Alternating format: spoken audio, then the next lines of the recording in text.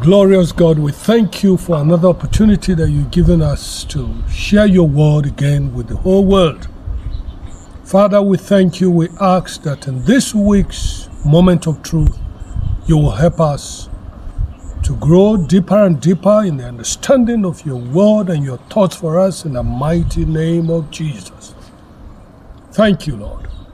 We appreciate all of you. It's moment of truth once again this week. Thank you so much for being with us, for being part of these blessings that God is reeling out onto the world. The truth of His word is indeed a blessing. Last week we talked about the dangers of abundance, that when you are not prepared for the blessings of God, when such blessings come, they may cause you hurt.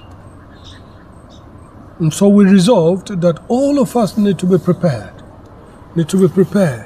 Whatsoever we're asking God for should be based on the scope or the level of our preparedness.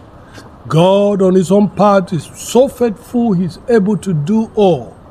In fact, He says that before you open your mouth to ask, God says He will do it. And so whatsoever you speak to my hearing, so will I do. Beautiful. What a wonderful God we serve. This week, we really want to talk about those things that can help us to attract destiny helpers. And so the topic for this week is attracting your destiny helper. It's indeed important to have destiny helpers. Remember we talked about hedges. We said we should not break hedges. We should not destroy those hedges. The families, the elderly persons amongst us, and those helpers that God raises for us every moment. And so, for you to be able to have helpers, there are things you must do. There are requirements, there are elements that you must have.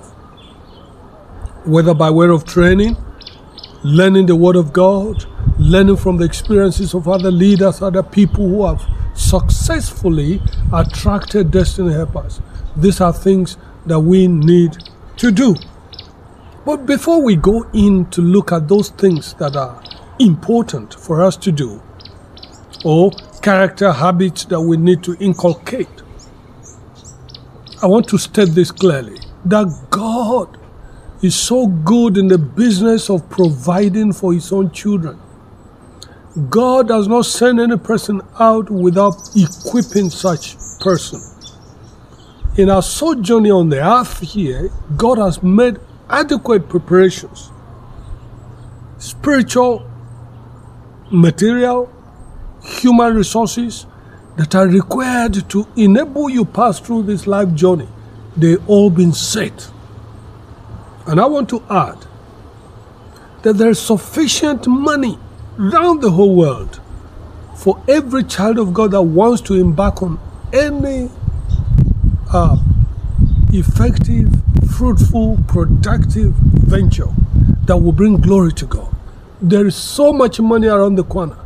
What you hear often is there's no money. There's no money to start a business. There's no money to start a church. There's no money to start charity activities. No, it's a lie. There is so much available. Hidden treasures. We only need to understand how we can access them. And so today, we want to use the scriptures to talk about those kind of habits, those things that God desires that we do, conduct ourselves such that we can attract those blessings. In fact, even the birds of the air are fed by God. They are attracted to one point. They are led by certain things. And so if you make your life attractive, good things will certainly locate you. Now, we take our reading today from 1 Samuel chapter 16, verse 14 to 23. There's the story of King Saul, the first king of Israel. The Bible says that the Spirit of God left him, and so an evil spirit came troubling him. And so his servants advised him and said, look out for a minstrel. Look out for somebody who can skillfully play divine music. Wow. Divine music can also cast demons and attacks away from people, you know. This was a king who ordinarily would say has everything, but he was not in his rightful senses. And so the servant said, yes, they have found someone who plays skillfully. That's what I want to draw attention to. The word of God in 1 Samuel chapter 16, verse 14, states some criteria regarding David. And I call those, the entire package of those things written there, as David's beauty. I refer to them as David's own beauty. You see, beauty is made up of different facets. For a lady to look beautiful, you see them dressing the lips, dressing the eyebrows, doing the hairs rightly, putting everything in order. God has raised you for your generation, for your nation, with things that adorn you. Those are things that will make and bring people, destiny helpers, closer to you. In the case of David, there are 4 things I want to share with us, according to 1 Samuel chapter 14 to 23. Number 1 thing,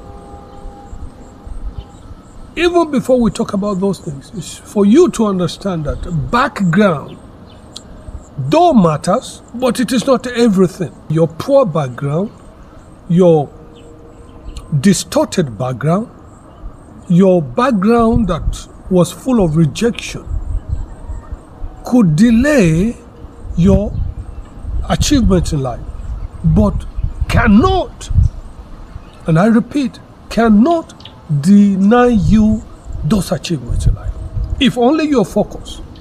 And so you hear many people even complain that, oh, my background is such that I cannot make it, I cannot achieve that greatness. No, our background is in our Lord Jesus Christ, who has paid for it and everything. So when you accept Him, you are saved. And so let's take these elements that we see that I refer to as David's own beauty. Number 1 is that it was said to King Saul that David was cunning. He was skillful in playing the harp. In our days today, what are you skillful in doing that can attract favor to you? You can be skillful in managing your family relationship.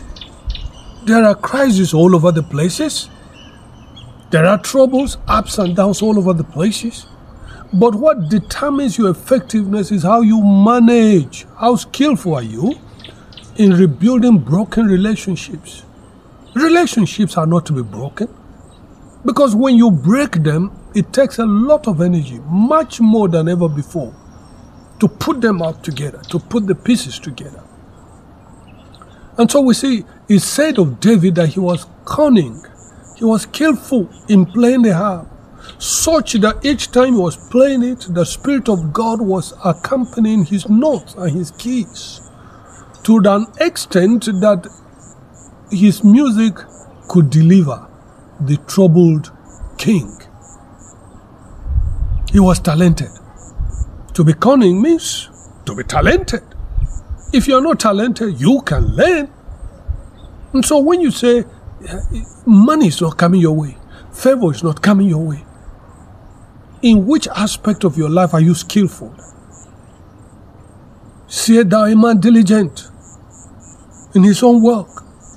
He said he will not sit amongst mean people. The world is looking for people that are skillful, looking for nations that are skillful. If your nation, your community is skillful in one thing or the other, you will attract destiny helpers. Number 2 thing that was common with David, it's written that he was a mighty, valiant man and man of war. Oh yes, we are not encouraging anybody to keep fighting war. Wars are not good. They are devastating. But then, bringing it to our present life, are you valiant in anything? Can you be said to be a man of war in the spiritual realm, ready to protect your family from devourers, ready to protect your wife, your husband, your children, no matter the situation. David stood in for Israel. He was a man of war right from his own background as a sheep keeper. When devourers came, David withstood them and he conquered them. And he brought that to managing the destiny of Israel. Goliath stood against Israel, mocked the king, who was well armored, who had soldiers. But he was afraid of confronting Goliath. David, man of war, stood. And today God is saying, He's looking for people who can be valiant in the spirit, who can stand in for their nations, who can cry out to God, who can withstand the Goliath of our days in the spirit realm. Can you afford to do that? Companies are looking for men and women, young people, young executives that can stand firm to defend the integrity of the companies. Jesus said, when I come, can we still find faith on earth? Do you have enough faith to stand in for your corporation, for your nation? Even when things look so severe and gloomy? These are the questions. The whole world is looking for such people. Destiny helpers are there looking for such young people, young women that can boldly stand and say, yes, we're able to do it.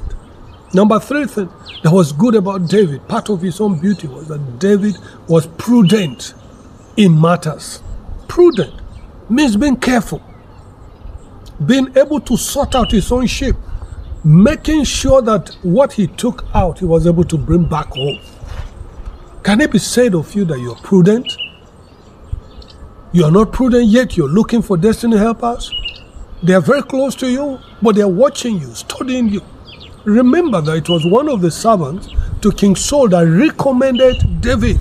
He said, I've seen the son of Jesse who is cunning in playing, who is prudent in matters, who is a valiant man.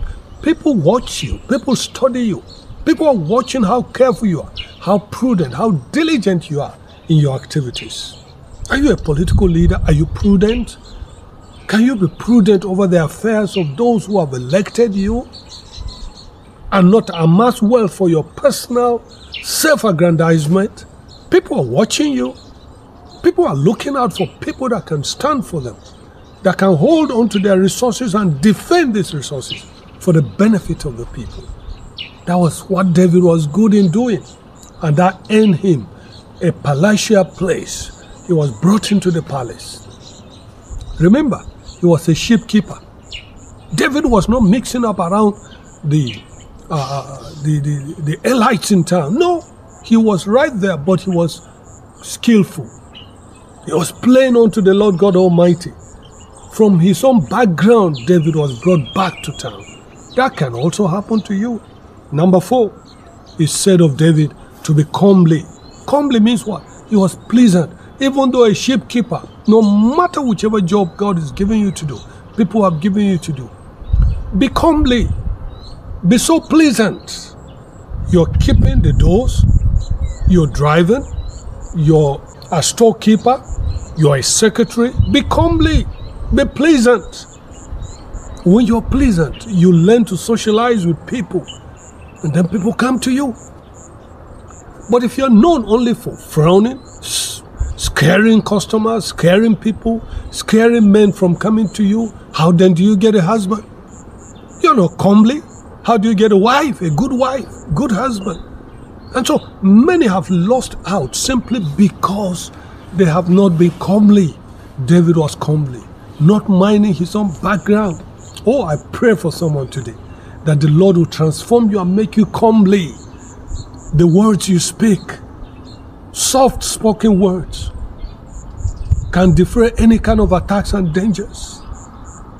Are you comely? Are you pleasant in the way you speak to people? These things matter. Those are the things that draw destiny helpers.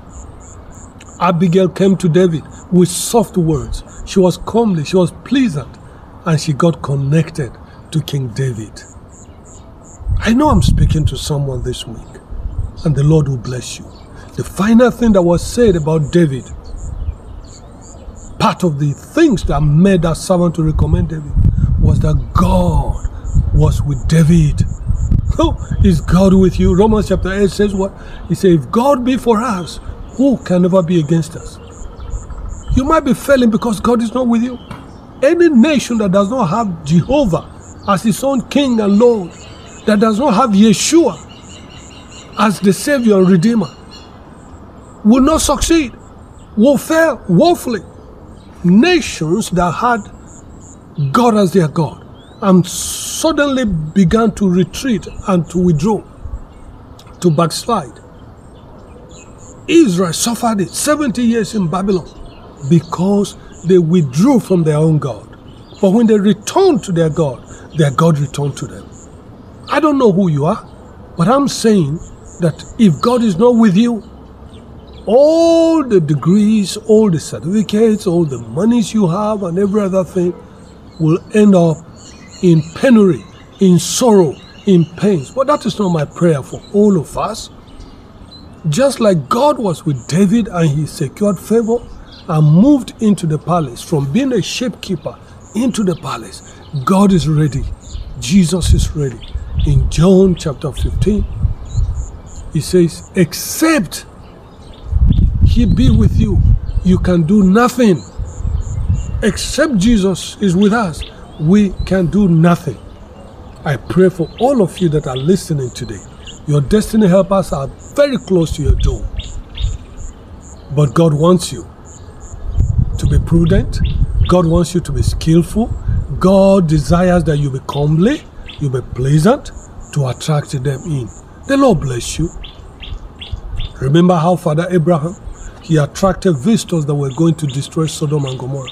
He was comely. He was hospitable. He received them. I pray for that woman. I pray for that man, that the Lord God is sending destiny helpers to you as you open up your hearts to be what God wants you to be. Thank you so much. It's YYFisse with a moment of truth. Till we come your way again next week in the mighty name of Jesus. As many as decide to align with our Lord Jesus Christ, to surrender their lives, the Lord will be with you. God bless you mightily. Till we come your way again next week in the mighty name of Jesus. Shalom. God bless you.